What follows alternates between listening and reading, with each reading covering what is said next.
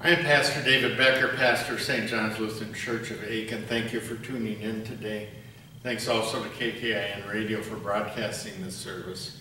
It's also available online at stjohnAitkin, that's stjohnaikin.org.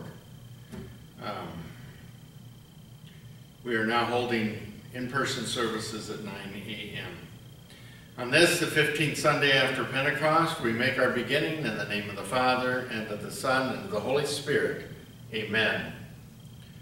Beloved in the Lord, let us draw near with a true heart and confess our sins unto God our Father, beseeching him in the name of our Lord Jesus Christ to grant us forgiveness.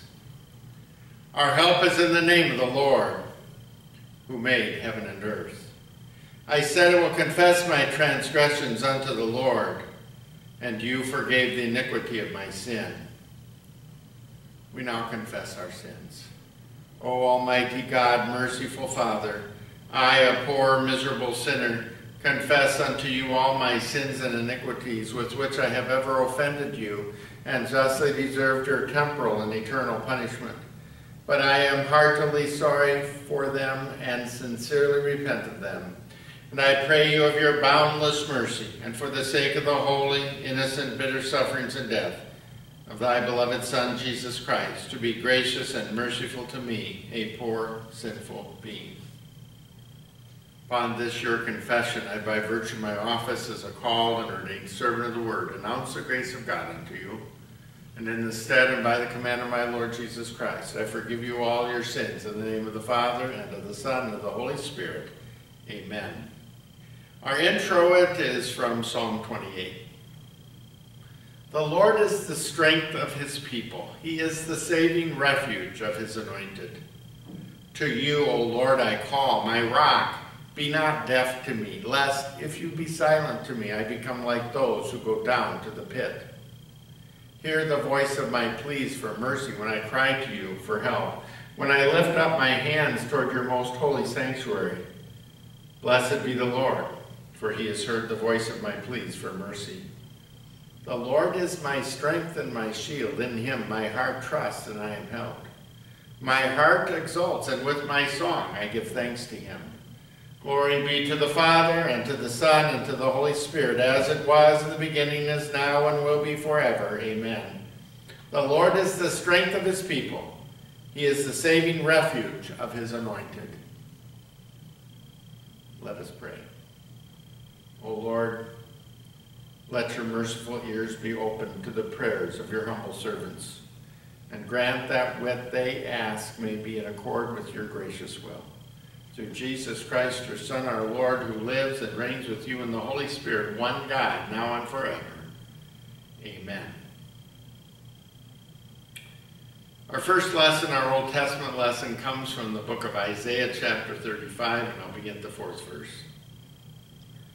Say to those who have an anxious heart, be strong, fear not. Behold, your God will come with vengeance, with recompense of God. He will come and save you. Then the eyes of the blind shall be opened, and the ears of the deaf unstopped. Then shall the lame man leap like a deer, and the tongue of the mute sing for joy. For waters break forth in the wilderness, and streams in the desert. The burning sand shall become a pool, and the thirsty ground springs of water. In the haunt of jackals where they lie down, the grass shall become reeds and rushes. This is the word of the Lord.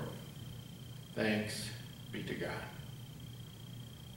Our second lesson, our epistle lesson, comes from comes from the letter of St. James, chapter 2. I'll begin at the 1st verse. My brothers, show no partiality as you hold the faith in our Lord Jesus Christ, the Lord of glory.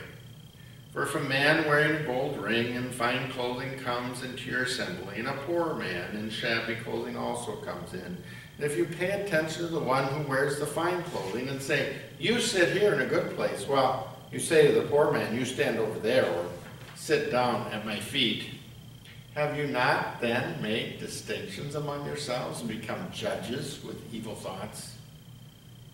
Listen, my beloved brothers. Has not God chosen those who are poor in the world to be rich in faith and heirs of the kingdom, which he's promised to those who love him? But you've dishonored the poor man. Are not the rich the ones who oppress you and the ones who drag you into court? Are they not the ones who blaspheme the honorable name by which you were called? If you really fulfill the royal law according to the scripture, you shall love your neighbor as yourself, you are doing well. But if you show partiality, you are committing sin and are convicted by the law as transgressors. Whoever keeps the whole law but fails at one point has become accountable for all of it. What good is it, my brothers, if someone says he has faith but does not have work? Can that faith save him? If a brother or sister is poorly clothed and lacking in daily food, and one of you says to him, "Go in peace, be warmed and filled," without giving him the things needed for the body, what good is that? So also, faith by itself, if it does not have works, is dead. But someone will say, "You have faith and I have works. Show me your faith apart from your works, and I will show you my faith by my works." This is the word of the Lord. Thanks be to God. For the children's lesson for today, I want to ask, do you know what an action is? An action is something that we do. There are certain things that we do, right? Those are actions. What about love? Is love an action? Or is love a feeling? That's a good question, right? You can feel love for someone, but you can also show love for someone, and that would be an action. Maybe you show love to others. Kids might show love to a brother or sister by sharing their toys. Or maybe a child might show their love to their parents by helping them to do things around the house. You can even love others just by giving them a hug or helping them. So love is not just a feeling. Love is something that we see in action. Imagine if our parents told us that they love us, but they never did anything to show that love. They never gave us anything to eat. They didn't wash our clothes. They might say, "I love you," but then not show it. Thankfully, parents do love their children and show that love in many ways. Well, what is faith? Is faith a feeling or an action? Is faith just something inside of us? Well, I think it's a lot like love, isn't it? Faith is something that's in our hearts. It's inside of us. It's a feeling we have. But faith is also going to be seen in our actions. And that's what James is talking about in James chapter 2, where he says, someone will say, "You have faith and I have works. Show me your faith apart from your works, and I will show you my faith by my works." Amen. Our gospel lesson comes from the Gospel of St. Mark, chapter 7, and I'll begin at the 31st verse. Then he returned from the region of Tyre and went through Sidon to the Sea of Galilee in the region of the Decapolis. And they brought to him a man who was deaf and had a speech impediment, and they begged him to lay his hand on him. And taking him aside from the crowd privately, he put his fingers into his ears, and after spitting, touched his tongue. And looking up to heaven, he sighed and said to him, "Ephphatha," that is, "be opened." And his ears were opened, his tongue was released, and he spoke plainly. And Jesus charged them to tell no one. But the more he charged them, the more zealously they proclaimed it. And they were astonished beyond measure. saying, he has done all things well. He even makes the deaf hear and the mute speak. This is the gospel of the Lord. Praise be to thee, O Christ. We now confess the Apostles' Creed. I believe in God the Father Almighty, maker of heaven and earth, and in Jesus Christ, his only Son, our Lord, who was conceived by the Holy Spirit, born of the Virgin Mary, suffered under Pontius Pilate, was crucified, died, and was buried. He descended into hell. The third day he rose again from the dead. He ascended into heaven and sits at the right hand of God the Father Almighty. From thence he will come to judge the living and the dead. I believe in the Holy Spirit, the holy Christian church, the communion of saints, the forgiveness of sins, the resurrection of the body, and life everlasting. Amen. Our text is from our gospel lesson, Mark chapter 7, verses 31 to 37, which I read earlier, and I'm just going to reread the following. Looking up to heaven, Jesus sighed and said to him, Ephphatha, that is, be opened, and his ears were opened, his tongue was released, and he spoke plainly. Here ends the reading of our text. Once again, I'm Pastor David Becker of St. John's Lutheran Church of Aitkin. Thank you for tuning in today. A number of years ago, I was at another congregation for a church meeting. I was there in my role as circuit visitor. I was there because the people in the congregation were not getting along with one another. Before the meeting started, I was sitting next to the congregational chairman, and at one point, before the meeting started, the chairman let out a big sigh. I knew why he sighed. He sighed because he was stressed about how this meeting would go. I have to admit, I was stressed too, and maybe there was a point when I let out a big sigh. For the most part, when we hear a person sigh, we think something is wrong.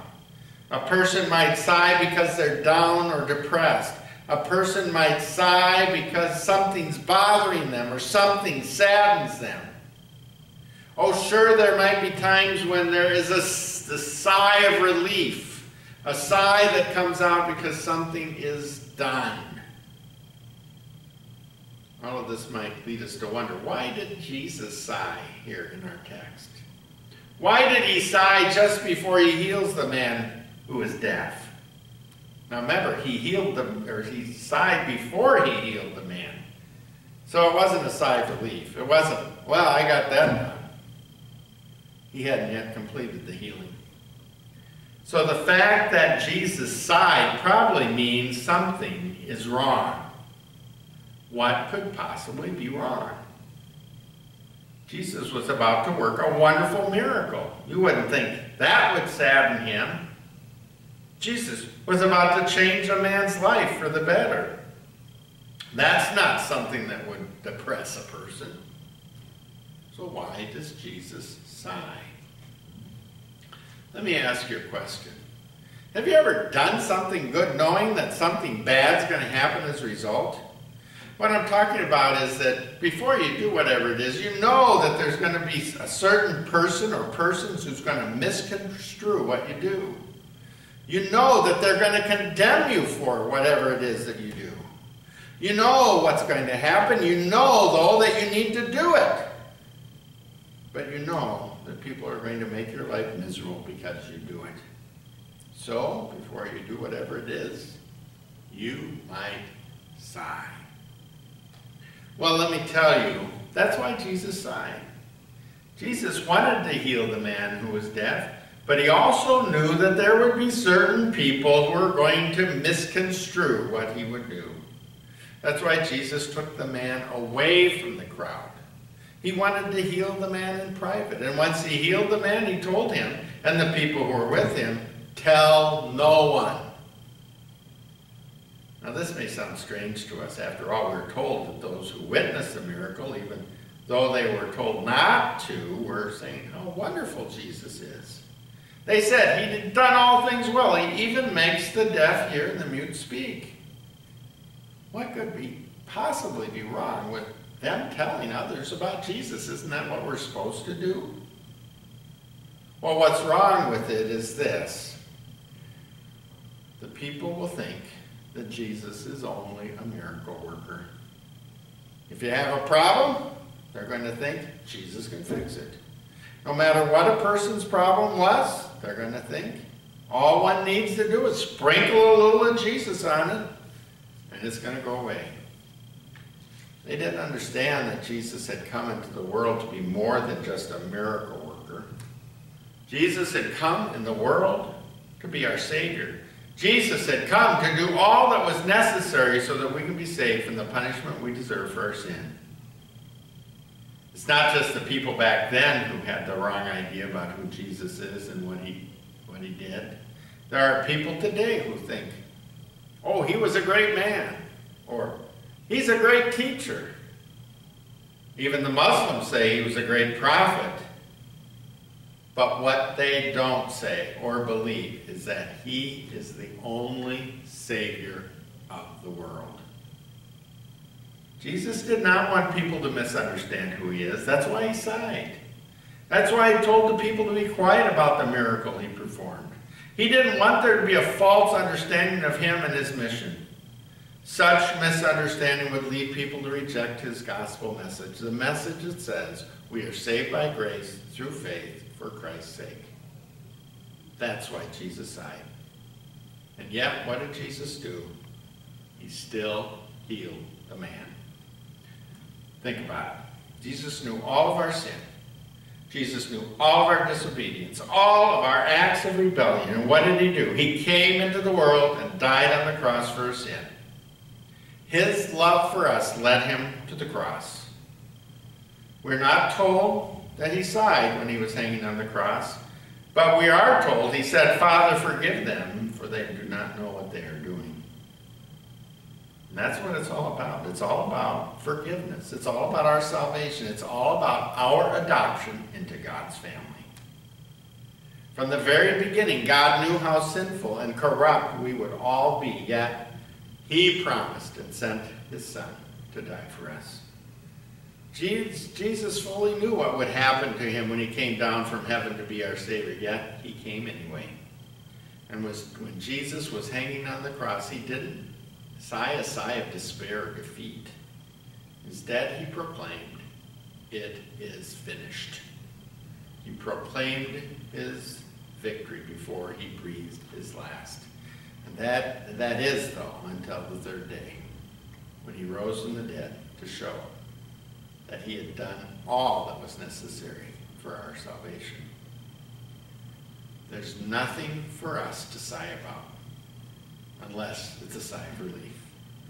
The fact that through Jesus we have forgiveness and the promise of heaven is reason to rejoice. Just as the life of the deaf man was changed drastically on the day he was healed, so also our lives are changed drastically on the day of our baptism. We have been baptized into Christ's death and resurrection. Faith has been worked in our hearts, and we know who Jesus is and what he has done. Amen. Now may the peace of God, which surpasses all understanding, keep your hearts and your minds in Christ Jesus. Amen. We pray. Almighty God, Lord of heaven and earth, who keeps faith forever, grant us a living faith in your Son, our Lord Jesus Christ. Though sin and Satan would stop our hearts and ears and open them so that we hear your word of life and salvation, take it to heart and acknowledge your holy commands and speak plainly with joyful lips your word of truth to all the world and do works of faith in daily life. Almighty God, our King, we pray for those who rule and govern us, the President, the legislature, and all who judge our laws. Grant justice in our land for the rich and poor. Unite our country and communities in godly, common causes for our well-being. Keep safe those whose lives are in danger because of their service, especially police, firefighters, and the military. Wherever our rulers or our laws are contrary to your will and truth, turn us from our errors. Almighty God and Father, your Son, our shepherd, did all things well. We pray for his gospel to be proclaimed with might and power. By your Holy Spirit, season our daily speech with the truth of your grace and mercy and the redemption won for us in Christ Jesus. So also bless those who serve as pastors and all who are ordained and to proclaim your gospel and minister your sacraments, so that they may make known both your unyielding law and your precious gospel. Almighty God and Father, we give you thanks for having chosen to make the poor rich in faith and heirs of the kingdom, even as our Lord Jesus showed no partiality, but welcomed the poor, the sick, the handicapped, the marginalized. Grant grace to your church, so that we do not neglect but joyfully serve the needy. Almighty God and Father, you say to all with anxious hearts, be strong, fear not. You healed the sick and defeated death by your resurrection. In your good time and according to your gracious will, heal the sick and comfort the suffering, especially those that we now name in our hearts. Almighty God and Father, the help of all who cry to you, be gracious to the poor, the unemployed, the underemployed, and all who suffer hunger, want, and need. Open the hearts of your people so that wherever there is abundance, we might share the blessings you give to us. Father, into your hands we commit all for whom we pray, through Jesus Christ, your Son, our Lord, who lives and reigns with you and the Holy Spirit, one God, now and forever. Amen. And we pray together the Lord's Prayer. Our Father, who art in heaven, hallowed be thy name. Thy kingdom come, thy will be done on earth as it is in heaven.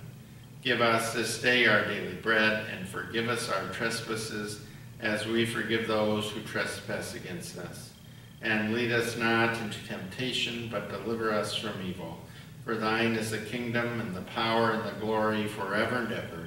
Amen. Receive now the benediction. The Lord bless you and keep you. The Lord make his face shine upon you and be gracious unto you. The Lord lift up his countenance upon you and give you peace. Amen.